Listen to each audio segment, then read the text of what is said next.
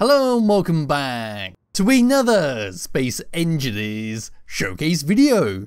In today's video, we're looking at another very compact non-combat land vehicle, and this one is called the BSE BXF, which is this lovely thing right behind me. So like I said, it's a very small, very compact land vehicle that features quite a lot of scripts on here to control a lot of different stuff. We've got manual suspension, we've got cruise control, we also have one other but I can't remember it off the top of my head. Yes, pressing F10 and finding the BSE BXF in the spawn menu. This thing is 133 small blocks, using none of the DLC packs, no mods, and no subgrids, as it says at the top there. We have a little bit of information about it on the Steam Workshop page, so we'll just give this thing a thumbs up, move all the way around to the very front. My character can once again bugger off into the distance, there we go. And we'll have a quick look around the outside, then we'll drive it around for a bit to see what the scripts can do. So at the very front here, this is what we get. Front and center, we've got two interior lights to light up the darkness and make sure you're not going to bump into anything at night. Just above there, we've got a bunch of lovely glass blocks to be able to peer inside and out from our rover seats. We can also see our wheel suspension blocks, how they're being connected up, and you can see just how bare bones this is and how small and compact it's trying to be. Yes, moving around the side there, we've got our standard wheels.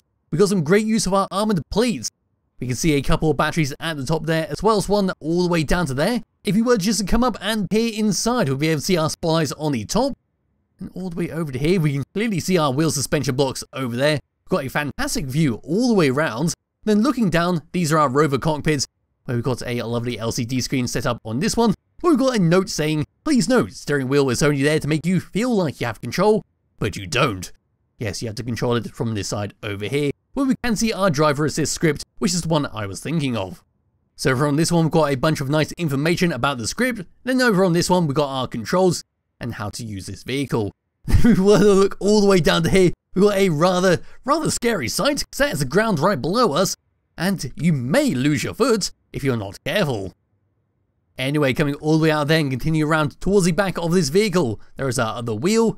There is some more interior lights acting as brake lights. There is a camera to help reverse this thing up, and there is a without head which you can use to dock this thing up, or maybe even attach a trailer on if you want to, say, invoke the Wrath of Clang. Moving all the way up and above there, we've got some unfinished armoured plates just to seal up the back. But if we were to come all the way inside, we'll be able to see our beacon, got a reactor and gyroscope, there's an antenna, and we can see the batteries we saw earlier inside our cockpit. Moving all the way up and looking down, there's the spotlights, there's our lovely glass roof, comes all the way along towards the front, where we can then go down and underneath this vehicle, and this is what we get. So we've got two cameras. I'm not too sure why this is here, but I'm presuming this is something to do with the mod. We've got two cameras on each suspension, there is two batteries to help power this thing, there is our rover cockpits, and moving towards the back there are some more wheel suspensions and more cameras. There we are with that. And that is a very brief look around the outside of the BSE BXF, and that is surprisingly difficult to say in one go. Yes, now I can just grab hold of my character, we can walk all the way over to this and hop into the left hand seat. The one which says we have no control, so in we get here, these are the buttons we get. We've got a warning saying this is not the main cockpit, so the label is correct, we can't control this, and we've got two unknown buttons right here. So we'll just hop out of that and move all the way around to the opposite side. Coming all the way into here, getting into the seat, first person view, this is what we get. One fantastic view all the way around, and we've got a few controls.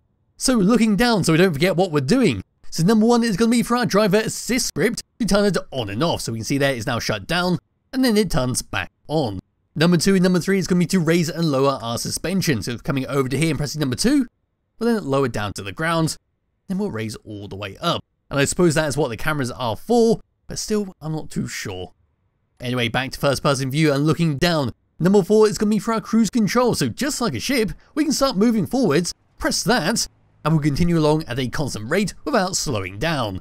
If we were to press it once again, it will naturally come to a stop, and you can see our driver assist script is kicking in and activating our brake lights. Number 5 and number 6 is for our batteries to auto or recharge and to auto or discharge. Number 7 and number 8 is to attach and detach our rotor at the back there to use as a trailer. And number 9 is for our camera right at the back there, so we can dock this thing up nice and safely while, say, trying to attach our rotor on the side there and not damage anything while doing it. It's coming out that tub number 2, 3 and 4 is empty, so now we can drive this thing around on this lovely icy planet. So just driving this thing around over here, we're on a nice flat icy surface, and we're going to cap out at about 41 meters per second, which is very nice and very safe for a land vehicle. If you were to come to a stop and start to turn around, we're going to do a quite tight turning circle, and you can see there we will just flip over. But it's not too much of an issue, because the script will take over and activate our gyroscope, and it should ready us and put us back on our wheels. So we'll just wait a few seconds. There we go. Didn't have to do anything, no mouse control, no keyboard control, the script just does everything. So now we can continue driving this thing around, and there we go. We can always lower down our suspension, raise it up if we need to, and of course we can do a little jump in case that's what you want to do. And now we're just going to come off the ice and go towards these snowy plains in the distance, where we'll have a lot more grip and we can do a better turning circle.